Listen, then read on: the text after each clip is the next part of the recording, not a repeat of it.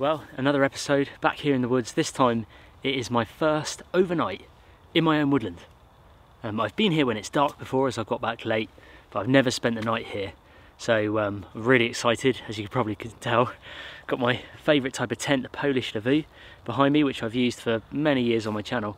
But as well as that, it's actually looking a little bit different from when I last used it. And that's because I've had some modifications made, which I'm really excited to show you about. But it's a lovely, peaceful, quiet early December afternoon here in the woods. I had snow here last time I came, if you want to catch up on that episode. These are kind of chronological, the ones where I do here at my woodland and manage it and things. If you want to watch the previous one of that, I'll put a link in the description, but there's lots of snow. Well, I say lots of snow. For the south of the UK there was quite a bit, and it was beautiful, it was really nice. So slightly different today, it's damp, it's wet. It is fairly cold, it's about 6 degrees Celsius, going down to about 1, maybe 0 this evening. But I've got my little wood stove, little folding titanium wood stove, and yeah, just cut up some firewood to keep warm. I'll just show you the tent quickly, and then yeah, we can start cooking up some good food and enjoying my first overnight in the woods. So before I get into it, I just want to give a big shout out to a fella called Sean, who's based up in Hull, here in England, and he approached me at the Bushcraft show and said he watches the videos, he really enjoys them, but basically he loves my Lavu videos, and he actually does kind of modifications for Polish Lavus and other kind of fabric work on different tents and things like that. And yeah, I kind of sent him my Lavu a few weeks later. He spent a couple of weeks on it, and then he sent it back in the post, and I was blown away by what he's done to it. So I'm going to put a link to Sean's work in the description below, but you can follow him on Instagram and things like that. I'll put it all in the description below because I appreciate I've got a big following of Polish Lavu camping guys, so if you're interested in getting some of these things done, and you maybe don't feel like you're able to do them yourself, then yeah, go and look up Sean. He does a cracking job. But let's take a look. So first things first, this is one of the main things that I wanted with the Lavu when he said the different things that he could do to it, and this is basically a stove jack previously I had used, I don't know if you can see this, but on the end of your screen here is the buttonholes for the lavoo, for your arms to come through. And I've used it precariously with sticks before and it's worked fine, but any kind of real heat that comes through can actually cause some damage to the material, and if the sticks slip and fall, it can, well, essentially set your tent on fire. So I've got away with it in the past. It's not the best thing to do, but I have got away with it. But one of the main things I wanted was one of these stove jacks. So it all attaches via Velcro, and it's all really well stitched on, so when it's not being used, or if you don't need to use it, you can stitch it up, and then it's all totally waterproof as well. He's made it so that you can fit different diameter flues through there, and yeah, I'm really looking forward to hopefully this working tonight. But the stove pipe here is touching it totally, so it'd be interesting to see whether this material actually gets hot or what, but it's definitely a fireproof and fire resistant material. So that was one of the first things. One of the next things he does is puts on this sort of nylon webbing with an adjustable strap here, and it's all really well stitched, cross stitched up here, and essentially what it means is that you can put much larger stakes through these big eyelets here, and you can just adjust them and tighten them. And this essentially, he's added on this section here of my lavoo a skirt, and I think we said it was about 20mm. He does 30mm ones as well, but this one I asked for was 20mm, so it creates like bathtub inside and gives you a lot more headroom in the lavoo, and also just keeps everything nice and taut, whereas when it was before just straight down to the ground, you could never really get this material very tight. But now with these straps, you can just pull them tight and it just locks off and it holds them really tight. And yeah, nice to gain a little bit of headroom in there as well. Okay, that's probably one of my favourite additions on the lavoo. If any guys out there who have a Polish lavoo, you will know my pain when you're trying to unbutton or button up the entrances, the two lavoos together. So for those that don't know, a Polish lavoo is a military surplus tent that two soldiers would carry each half. So it's a poncho. This top bit here is actually the hood that would go over your head as a poncho. So it's two soldiers' ponchos that button together to form a tent, and those soldiers would then sleep in that tent. That's basically what a Polish lavoo is. But this, for example, this is an armhole where where that little strip there with buttons, that's where you put one of the arms, and there'd be one the other side. So there's 4 overall. I used to put the stove through there, but yeah, I wouldn't recommend that in the future. But that zip is a game changer. So much easier to get in and out, to do up. You don't have to worry about gaps in the tent and rain getting in. It's just so much better. So he's done a really good job there. I really appreciate that, Sean. Another addition he's done is this D-ring up here on a loop, which means that if you want to eliminate the center pole inside the tent and have much more space, you can hang this from a branch protruding from a tree, hopefully a sturdy branch, and it just means that you can eliminate that middle pole and get much more space inside the lavoo. So that's a really good little addition. I'm not using that today, I'm using the center pole, but in the future I will use that one. One of the other additions, which you can't really see yet but is hanging on the inside of the tent, is a clip which you can hang a light or a lantern from for the inside of your lavoo, and this is adjustable so you can have it lower or higher using this strap here. So that's really handy as well, and we'll show you that later when it's a bit darker. Finally, where this skirt is, and you can see if I lower the camera there, the height of the skirt, where that is, there is a much better loop. It used to be that you had to try and get pegs through these tiny eyelets, metal eyelets around the lavoo, and it was just a nightmare, and sometimes they would snap. But Sean has put in these massive, much better, I mean I'm using the old pegs, but a much better D-loop there, all cross-stitched. So really pleased, and that's the sort of height, there you go, you can see the height of what the skirt would be. And it's made it much better inside, which I'll show you later, or maybe in a minute. So let's take a look inside. I've just put a ground sheet down there at the moment, just to keep things dry, and also that's where I'm going to sleep on that side. The stove is here, this side, going out through the stove jack there. I tend to face the door of the stove towards the entrance of the tent, because then I can control even more airflow by opening and closing the zip of the tent, and it just helps with airflow with the stove if it struggles. But way more room than previously. So much more room in here. Can't tell you guys how much bigger it is just with that small 20mm raised skirt on the side. Really pleased. Normally when I sit up in a lavoo, I'm not too far from the top of the tent, but I've got easily another 20-25 inches maybe above my head. And lying down, the lavoo is no longer on my face here.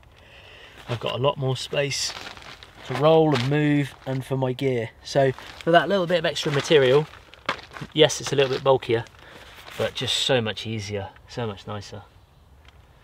Anyway, enough yabbering for me, folks. Time to get this stove going before it gets dark. It's already 3 PM, so I've got an hour.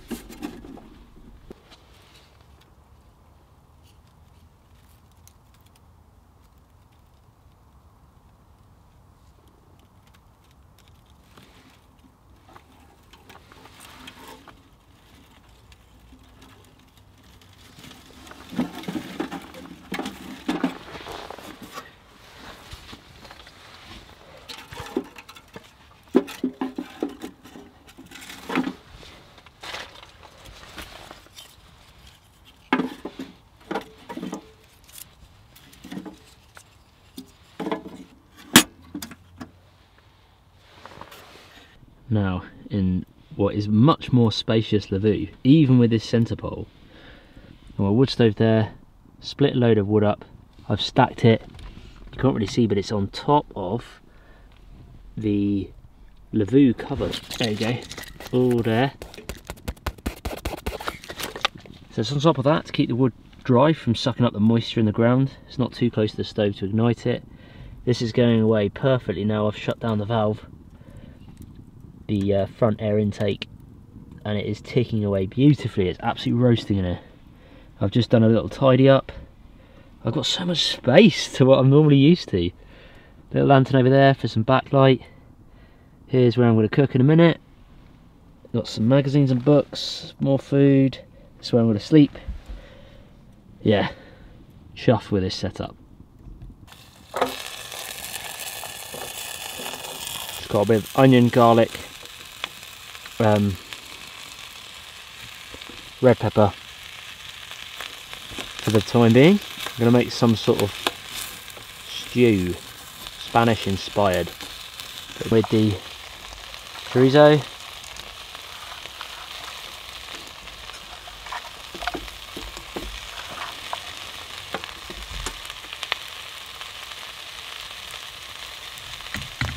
Ooh, it's hot.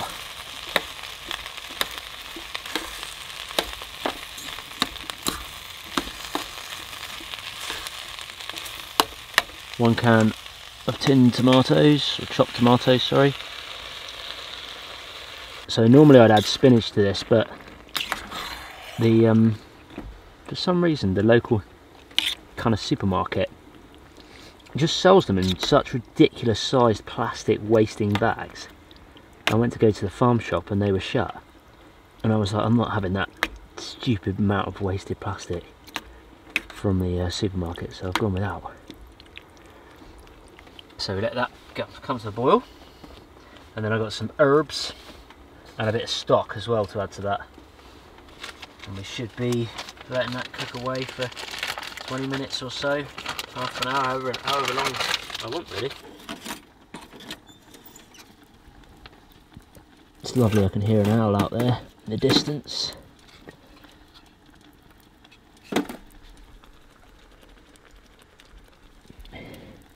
It's just so hot, I've had to leave the tent open, the tent door. Just silly how hot it is with these small tents and these wood stoves. Okay.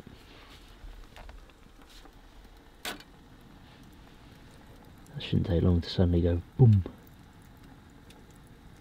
So far, the stove jack is hot in the black area, but all doing its job, and there's no smoke seeping out of the stovepipe, which is the most important thing. There we go. A little bit hot. Yep. There we go. Oh no, it's going.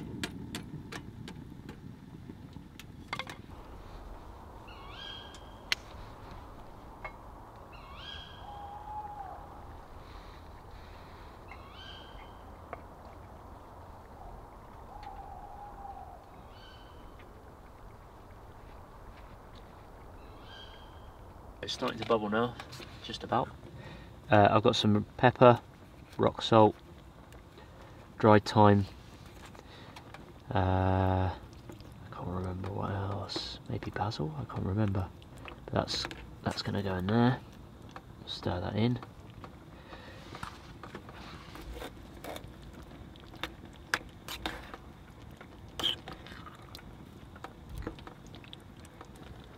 Chicken stock paste, this one. This is from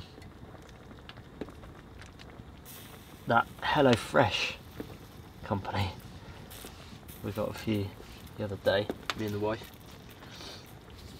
and got a few ideas for recipes. This wasn't in it, but plenty of salt in stock, so I've brought a lot of water with me.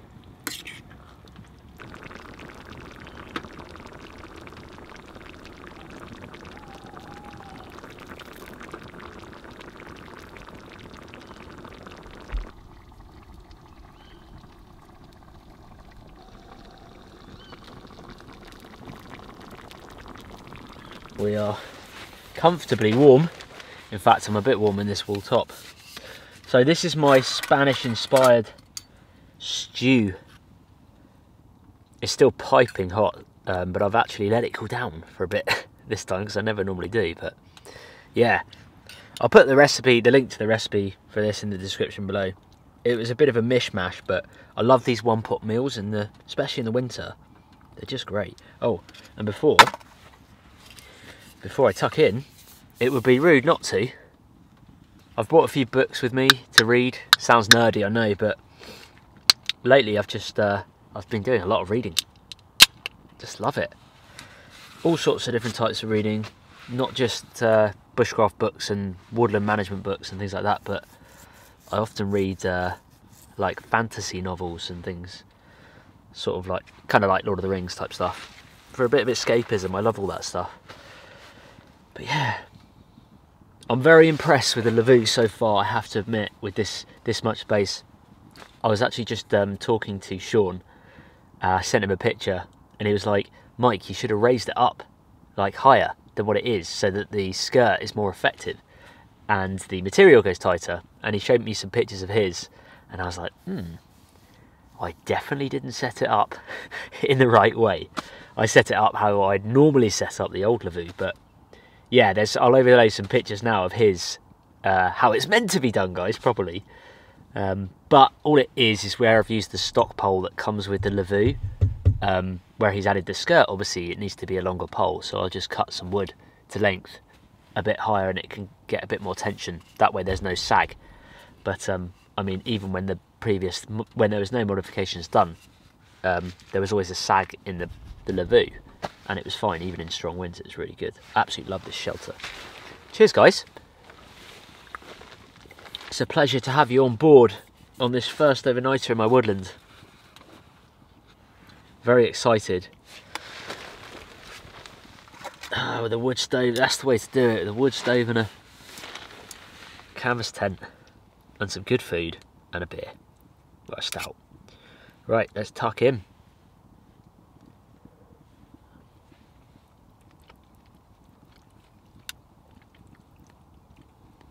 So good.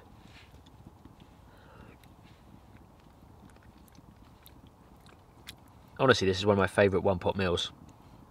I will just remind me, if I forget to put it in the description, guys, can you just remind me, because I always say it in the video and then I forget to put it in, so if I haven't put it in, just let me know.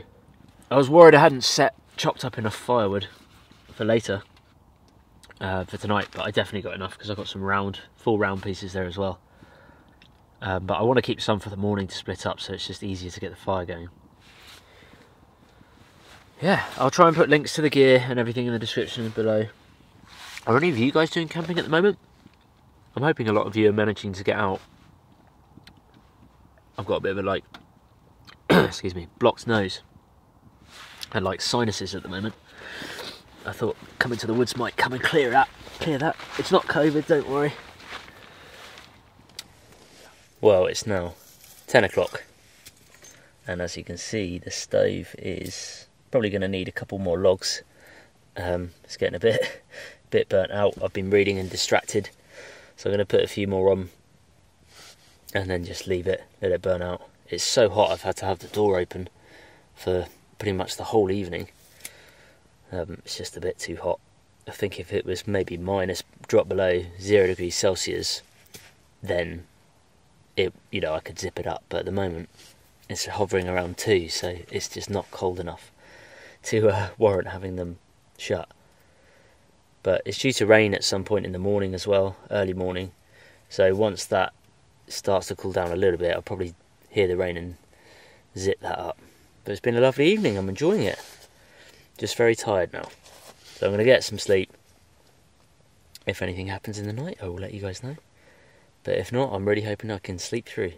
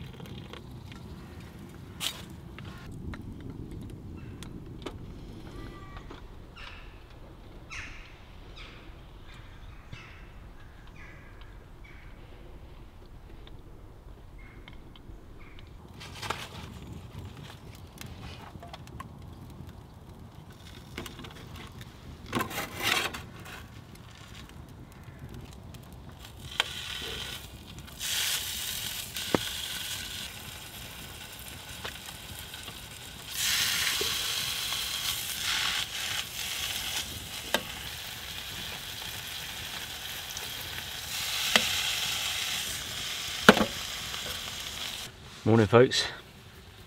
Slept pretty good, except woke a few times when the rain came.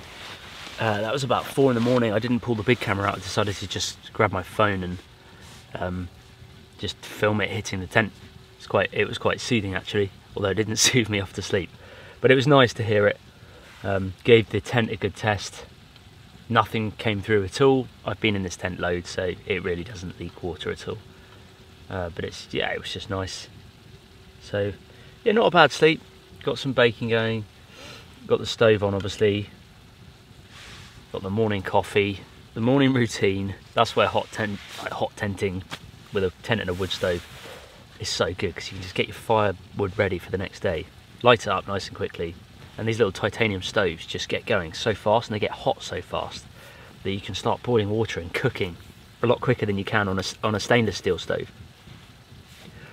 Disadvantages are they're expensive and they can warp and bend when they're really hot, whereas stainless steel just stays pretty rigid. But for me, this is I've used this a few times now, and I'm pleased with it. This Pomoly Mini T1, I think it's called. I'll put a link in the description. But yeah, so much more room in this Lavoo. I'm really pleased. I'm really pleased with the modifications that Sean has made, and more importantly, I'm really pleased to have spent the first night in my woodland. It's been amazing. The sun's kind of just coming up over the clouds there. I'll get some shots in a minute. But it's been so nice, and it's so peaceful here. I could hear deer in the night, so many owls. I'm definitely going to do something with some owl boxes, because I can hear loads of owls. And I could hear, in this area of the beach that I'm in, where there's so many leaves, I could just hear the deer just walking through slowly and crunching the leaves, and it's just awesome. It's what camping in the woods is all about. Super pleased. Exciting times.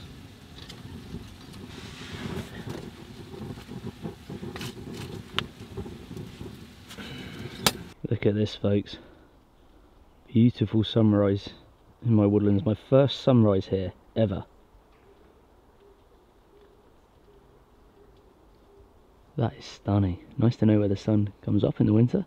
I actually thought it'd come a little bit more over there, but that's where it's popped up from.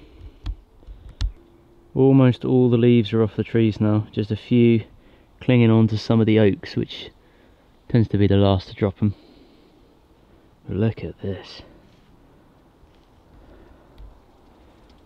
And there's my tent, and you can see if I raised it up and tightened it like Sean was saying, it wouldn't collect water on the lip like that, because it would be more of an angle. But still, look, it's soaking wet, and it's not wet at all inside. Absolutely love it.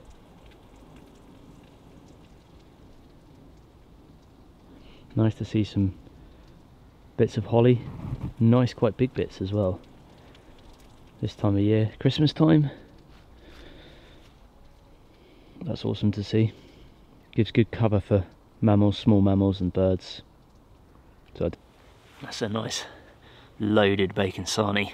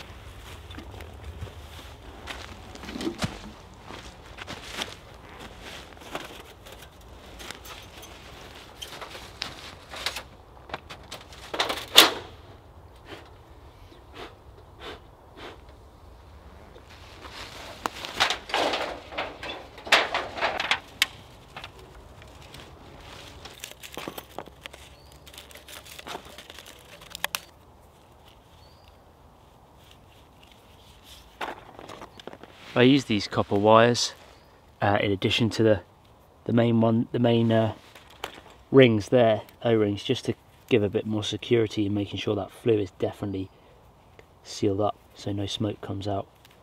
And I do, if you're wondering, have a carbon monoxide alarm with me in the tent, always. Give back to nature with the ash. Just bury it and then put some leaves on top, and that'll all help with the old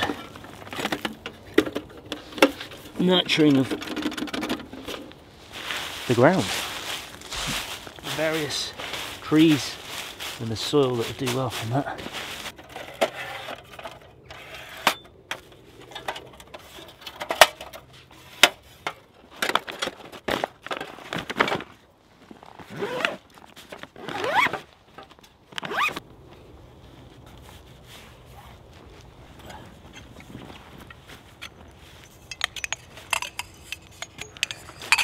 I'm going to keep these stakes for if ever I do another camp again with a canvas tent or any tent that needs wood pegs.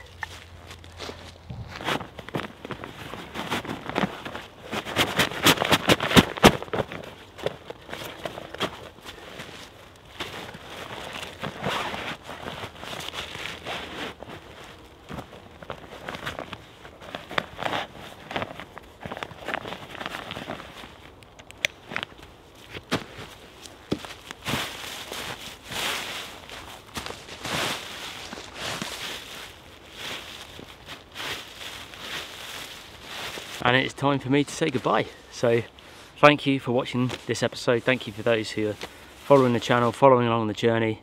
I do really appreciate it. Over the next couple of weeks it won't just be this wooden, I'm going to do some other stuff as well to mix it up, but thank you for joining me on this. There's lots of new people, so cheers. I'll see you in the next one.